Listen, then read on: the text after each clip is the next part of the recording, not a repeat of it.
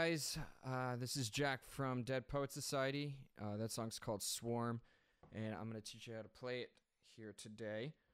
First, I want to talk to you about my guitar. It's a Schecter Diamond Series. A while back, my friend took a soldering iron and removed the frets, so it is a fretless 7-string guitar. If you don't have a fretless guitar, you could use a slide, or you could go buy a 7-string and do the same thing and make it fretless, because it's fucking fun to play it like that. But anyway, yeah, so I'm producing our record right now. This is my home studio / bedroom, and I've been self-isolating for about a week, so driving myself pretty fucking crazy. But anyway, I'm going to show you how to play the riff here. What you're going to do is on your 7-string, you're going to tune, or you could probably do it on a 6-string, because I really only use 3 strings. But the tuning is going to be drop A. And then the next string you don't play, so it doesn't really matter. And then A string, 5th string. And then D, 4th string, G, 3rd string. And so the riff starts with the low A string, and then you're gonna play this octave shape. I don't know if you remember the song, that Let's song. That's the shape that it's famous from, I think. So you're gonna be doing that shape, and you're gonna start by hitting the low string, and then you slide up to the 15th. So it goes like that. It's kind of hard to do with the intonation. You got to kind of listen for it when you're playing it. But so you're going to slide it to the 15th, and then you're just going to go down, sort of pump it all the way down to the 14th fret. You're going to hit 7 notes in between the 15th and the 14th fret, and they're all kind of microtones, so it's super nerdy, but basically you're going to just go up and down until you get to it. I'll play it for you right now.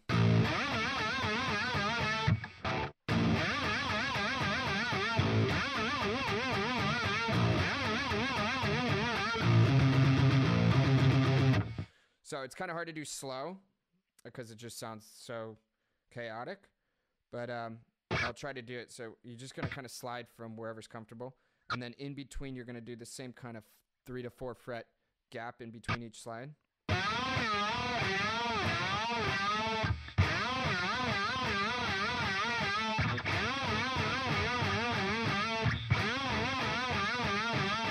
The easiest way to do it is to think about the pinky, it moving in between each fret evenly to get to that 14th fret, and then your first finger is just going to follow behind on an even octave there. So I'll play for you one more time.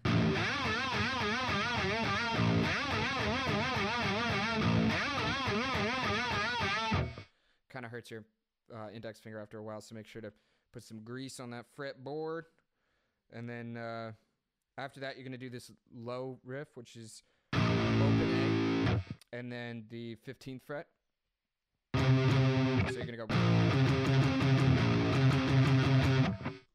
just your typical kind of royal blood riff. And then, so you just combine those two.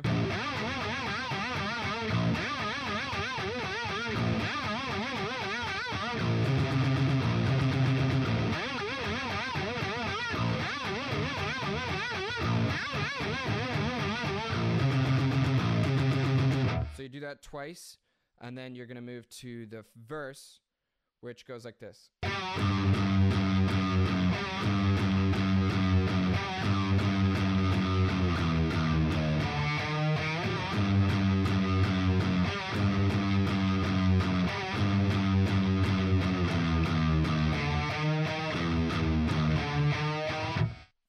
So that's going to be the 10th fret on the A string, the 5th string up here, and the 10th fret on the low A string. So again, they're octaves, and the first one you're just going to kind of, this kind of like jerk motion, and then you're going to do the rest of the rhythm on that on the low A string. So it's going to go 10-9 like that, and then you're going to do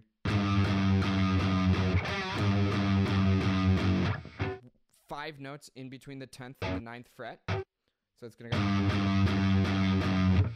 So it just sounds like this sloth that's going down. And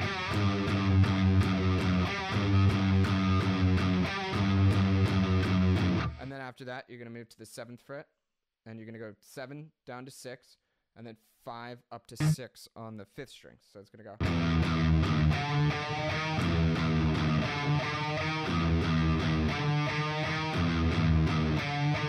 And that's 3 notes in between the 7th and 6th fret and the 5th and the 6th, and they kind of just mock each other like that. And that's pretty much the whole verse. So I hope you enjoyed this video. And also the tone that I'm using is pretty cool. It's the new Neural DSP from Tosin Abasi. So I'm using the Archetype Abasi plugin right now for my guitars, and that's what we're using to track most of the record. So check that out. Go make yourself a fretless guitar, because it's fucking sick. It's fun, and think outside the box.